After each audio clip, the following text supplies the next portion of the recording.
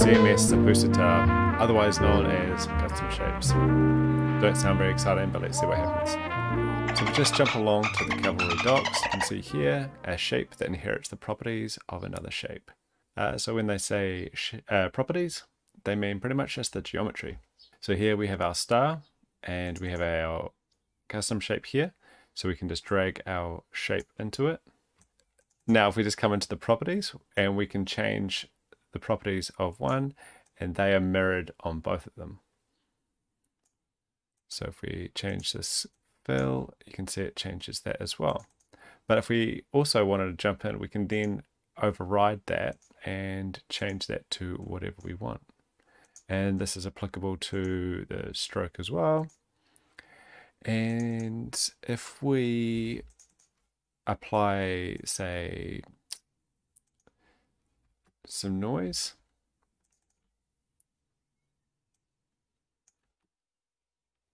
you can see they're applying to both of it.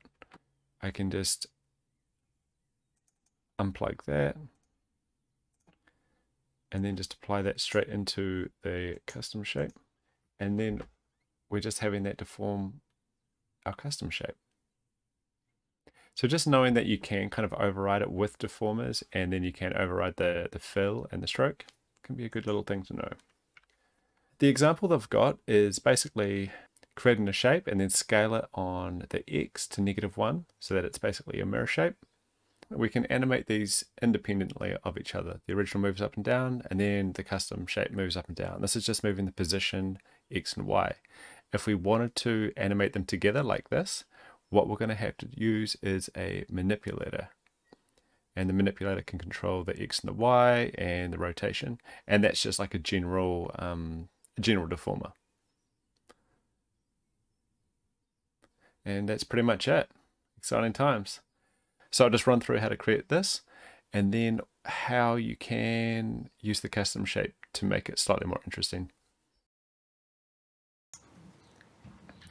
So now we're just going to go through and create all our little lines and strokes.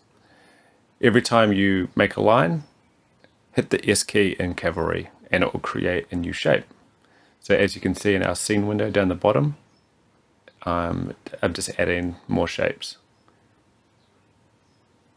If you're having issues with the pen tool, just jump up top and check the stability radius if you've got that checked, and also check the close distance. I've taken mine down to 0.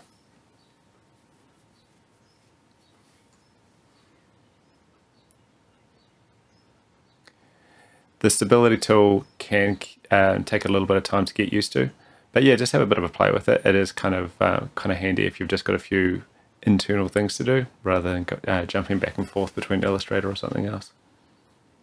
Okay, so I have grouped all these shapes together, all these lines together, and we can just jump into here and add a submesh to our deformer. And with our submesh, change the level mode to all, and then we'll just change the stroke, and something that we can see as well. And here what we can do is just change this trim. Okay, so we'll just keyframe that. This is just going to be super simple. You just kind of get the general concept.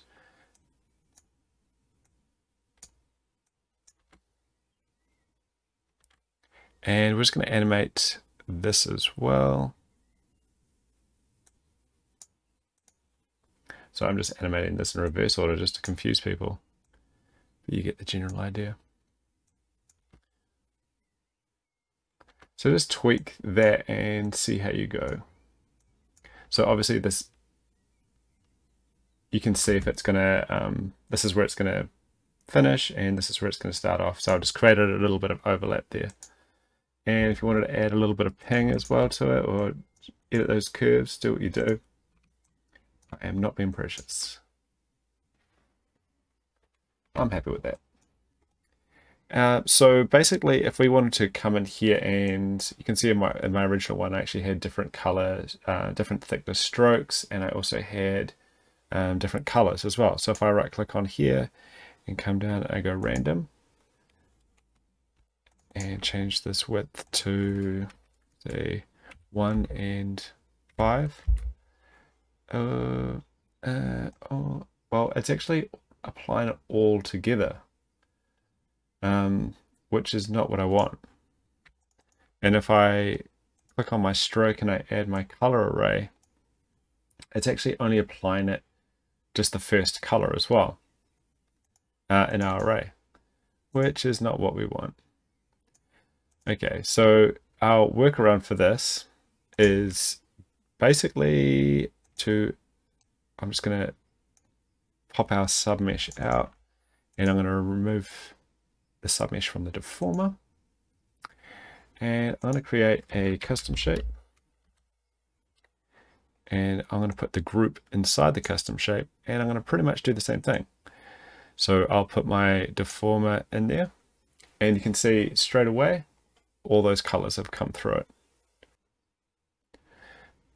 Yeah, there we go. And we can just adjust that however we want. So yeah, for this one, I've just deleted that and started again. I'm just going to go back into my submesh, and what else can I do? Just change it to rounded. It looks like it's just slightly nicer. And there we go.